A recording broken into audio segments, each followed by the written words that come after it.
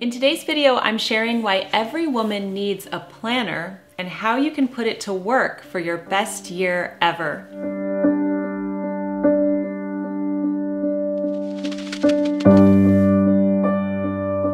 Hello everyone, and welcome back to the Daily Connoisseur, and Happy New Year. It's wonderful to be back. Today I'm going to share 7 tips on how you can put your planner to work for you to give you the best year ever. I believe that every woman should use a planner. Planners help drive your purpose and they put the vision before you. And I know from personal experience that when you use a planner on a daily basis, you become more efficient, more productive, and you're easily able to achieve your goals. Over the break, I read The Compound Effect by Darren Hardy, and this was my favorite quote from it. He said, "Small, smart choices plus consistency plus time equals radical difference." His whole book is about how you make tiny choices and you stay consistent with them, and it can completely change your life. So that's how you're going to use your planner this year. You can find planners anywhere. You can find them at the drugstore. You can make one out of a blank notebook, as long as you have a calendar that you can write in it. So it doesn't matter what type of planner you use. We're going to talk about that in a minute. The point is that you use one. Let's begin with tip number 1, which is to select the type of planner that will work for you. I'm trying something different this year. I normally always use a weekly planner. But I've noticed that because I'm using my planner more and more as I dive into the whole world of planning and journaling and notebooking, is that I actually tend to write a lot each day in my planner. And so the weeklies are not really cutting it for me anymore. I'm trying a daily spread this year. The planners that you're seeing in this video are from The Day Designer and Planned and Proper.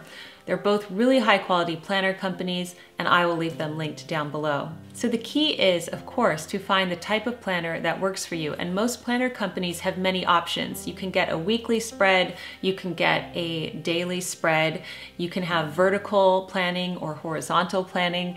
It just depends on how your brain works. Some people like to bullet journal and they plan in their bullet journal. You might like to use a digital planner exclusively. If so, I can highly recommend the ones from the Secret Owl Society. I like to use a combination of both, as I mentioned, and I'll get into that a little bit more later. But the first thing is to settle on the type of planning that you like to do. If you've never planned before, then you're just going to have to learn by trial and error.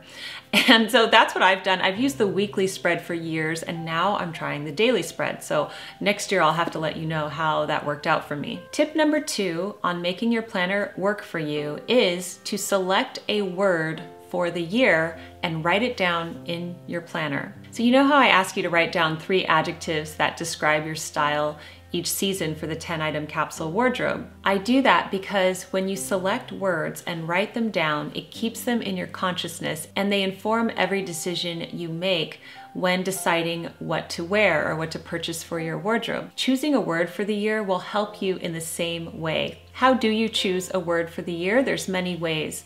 You can just sit in silence and think about it, ponder what you want for this upcoming year, what you want more of in your life. You could walk in nature, you could do prayer, meditation. There's many different ways that you can come across your word for the year. But I do recommend that you choose a word and you write it down in your planner. You could of course explore this more in your journals and your notebooks, but definitely keep it in your planner because this is what you're going to be using on a daily basis to help achieve your goals. Tip number 3 is to not only learn, but embrace how you use your planner. And everyone's going to be different. I can't tell you what to do in that area. For example, I do not put time-sensitive appointments into my planner generally. I put those digitally in a calendar on my phone with an alert so that I don't forget them, because it's quite possible that if I only write them down in my planner, I might miss them. So I use both a digital planner and I use a paper planner. However, you might consult your planner several times a day, and writing down a time-sensitive appointment in your planner might work for you. Perhaps you like to color block and you write your important appointments in red. So if that works for you, then that is what you need to do. But if you're like me and you've missed appointments by doing that, you do need to set an alarm to remind yourself. Another way that I embrace with using my planner is that I have to keep it near me at all times. So it is near my bedside at night. I can't tell you how many times, sometimes even in the middle of the night, I'll come up with an idea and I have to write it down in my planner, which I know is bad, but I just can't sleep if I have an idea and I don't write it down because I know I probably won't remember it in the morning. So I keep my planners by me at bed at night, and then I also keep them by my computer or while I'm working throughout the day. So I keep them with me. But as you go throughout the year, just notice your own habits with your planner. You might have little eccentricities with your planner that will make you use it more and make it more effective for you. So notice that and embrace it. Tip number 4 is to use it to keep you on track every day. No matter how you use your planner, most people can agree that the main function of their planner is to approach each day in an organized manner, to be more efficient and to handle your day with purpose. So I write down the top things I need to accomplish each day and I tick them off as I complete them.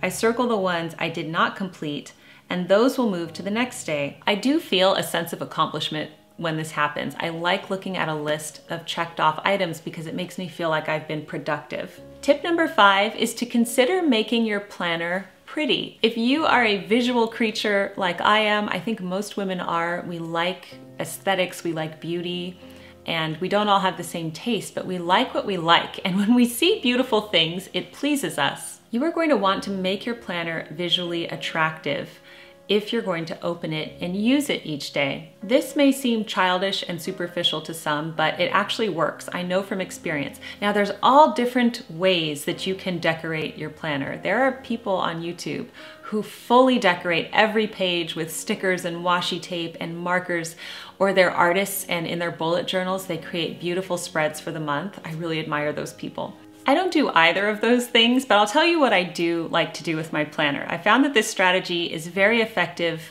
for my personality. What I'll do is throughout the planner, not on every page, but scattered throughout the planner, at the beginning of the year, I will place beautiful little decorations. I'll put stickers on one page, I'll use washi tape on another page, or I'll take a pen and I'll write myself a message to my future self on another page. Little things that I forget that I did, right? So as I go through the year, I'll turn the page and I'll remember, oh, I decorated this page in an Alice in Wonderland theme, or I wrote a little note to myself, and that makes me smile. Hiding those little Easter eggs throughout the planner, I love it. It's like little surprises that I look forward to. And sometimes if I feel like being just quiet or creative, I will decorate my planner a bit and I'll, make it look pretty in various ways.